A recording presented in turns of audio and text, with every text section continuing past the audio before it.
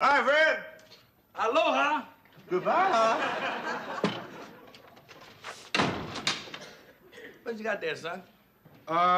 It's a letter from St. Louis. From St. Louis, tied up. I ain't got no money to loan nobody. No, Pop, nobody's asking for any money. Did it come postage due? No. Is it written in crayon? No.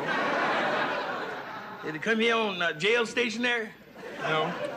Well, that takes care of your mother's side of the family. Wait, who wrote it?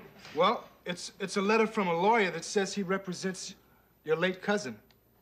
Late for what? Pop, your cousin George Sanford died. They think he was late then. He's really gonna be late now.